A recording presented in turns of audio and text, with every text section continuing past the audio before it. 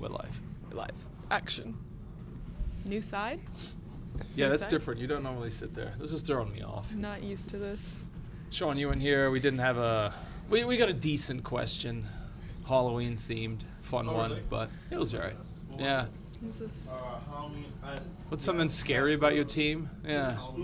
Spookiest, yeah. Spookiest thing about your team. Yeah. That was a good answer. I said that. Anyway, let's start this thing. Griz, you just finished off an unbeaten September, which has you rolling going into October, which is a good thing.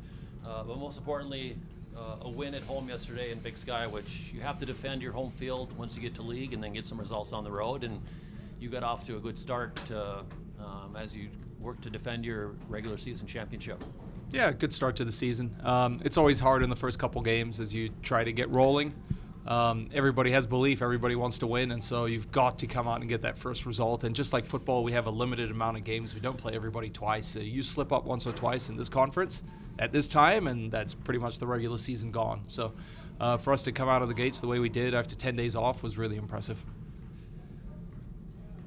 Coach, I believe Bayless had her 5th shutout against NAU, but only 2 shots allowed the whole game. So can you just talk about the defensive effort that you guys have been putting in front of her the whole season? Yeah, Charlie Boone and Ali Henriksen and Reeve Borseth. I mean, we've got some good players.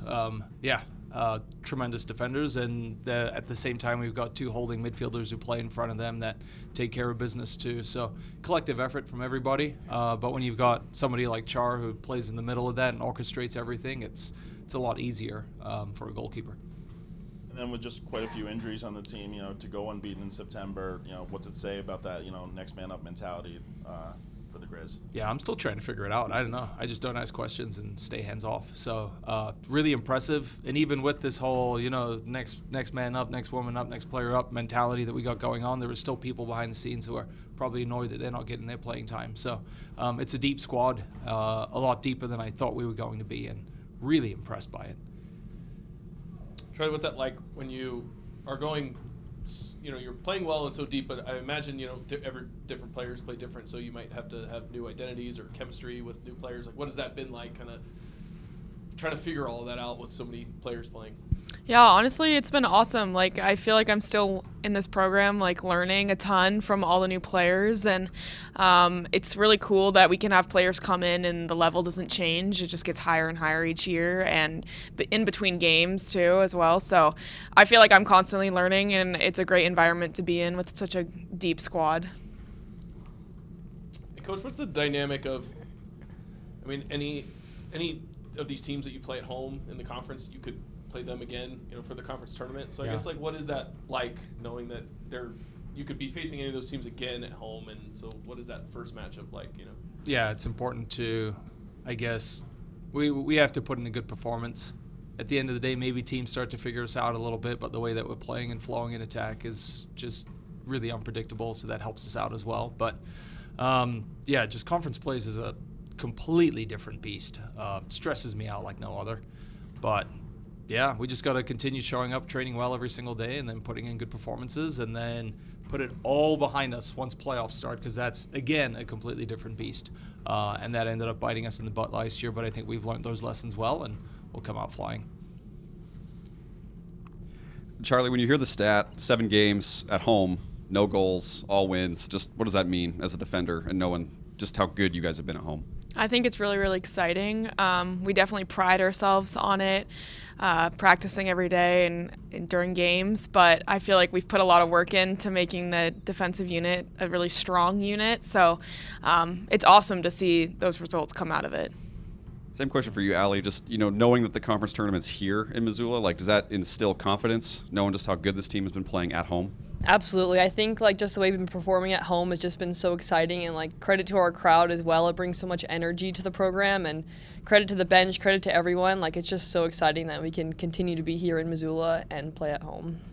With conference play underway, getting the 2 win over NAU, just describe the game. What was it like, and kind of seeing a pretty dominant effort to start Big Sky play yesterday? Totally. I think just the message going in was just to respect everyone and treat every opponent just they're going to be as they're playing their best game against us. So just going into it, I think we were professional, but also ready to start conference play on a good foot. So it was really exciting. Similar question, Chris. Just what was working? What was it like? Especially NAU's the team that got you in the tournament last year to kind of turn around and have a pretty big performance here yesterday.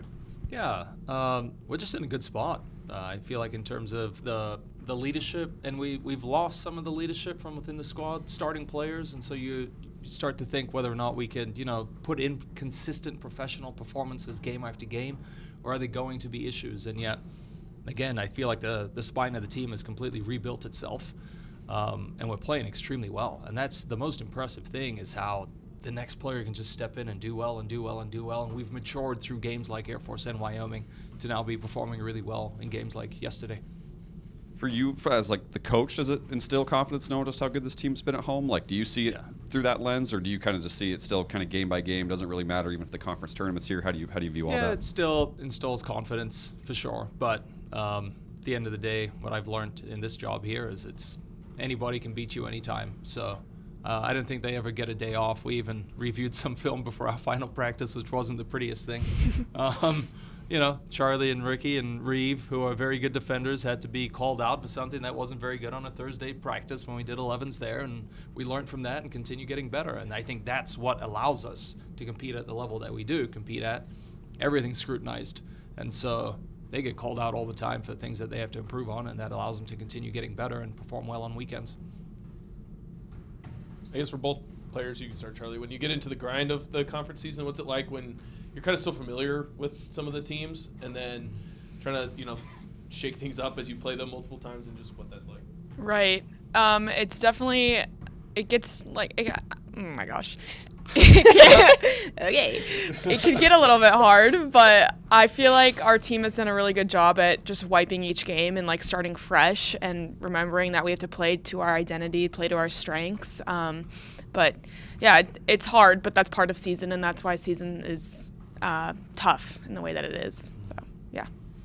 Yeah, I think we just have such a big excitement going into games too. It's just every game is a new day, and we just come in with a whole bunch of energy, and it's just amazing to be a part of. Okay, and then for anybody, Halloween type question, I guess, what are you most scared of? And not like, losing at home, but like spiders or snakes or something. Oh, let's start with Allie, and then I'm going to go with the smell of the locker room when the cleats have been sitting in there for at least a day or two with the door closed. It's horrible. Charlie?